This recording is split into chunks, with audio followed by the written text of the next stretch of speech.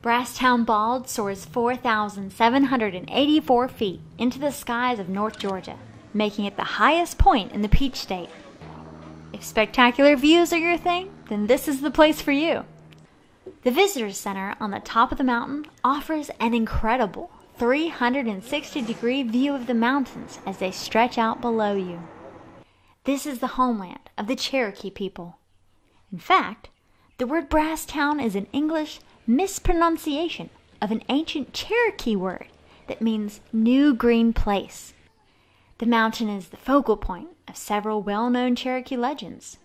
One tells of a giant buzzard that lived on its heights. Another has a distinctly Noah-like flair. Well, cultures all over the world have this story of the Great Flood, or the flood that most people would know as Noah's flood. In the Cherokee tradition, this flood took place and it lifted up a group of Cherokee who were in a giant canoe.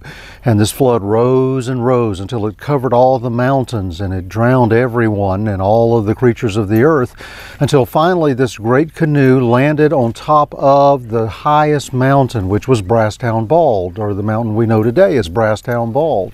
The canoe landed on top of the mountain. The Cherokee came out and they saw the water all around them. But the Master of Breath had leveled all of the trees on top of the mountain so that they could plant their corn and their other crops there so they could survive. They slowly watched the waters recede from the face of the earth until they could spread out and repopulate the earth as we know it today. The sacred mountain was taken from the Cherokee by the Indian Removal Act of 1830. More than 16,000 of the Native Americans who lived in the mountains were forced west on the Trail of Tears, an estimated 25% of them dying as they went. The mountain today is part of the Chattahoochee-Oconee National Forest and is open to the public daily.